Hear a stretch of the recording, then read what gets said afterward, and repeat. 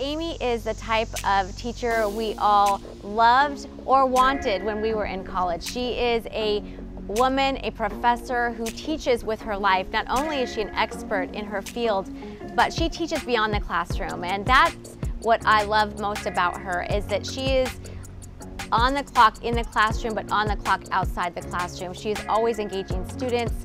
She doesn't just teach in the classroom, she brings her heart, she brings her passion, she brings God into the classroom, and I have never met someone who is as inspiring and as incredible as Amy Selby is. And we're super proud of her as a faculty. She is one of our very best faculty. She demonstrates so much care and concern for our students and is an example for us, but also for our students as the kind of person that we want to graduate from here and go on and change the world.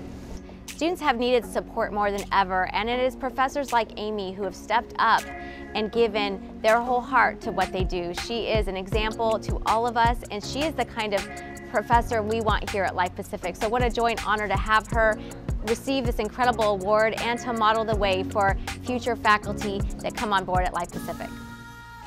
Well, teaching at Life Pacific University really does feel like coming home.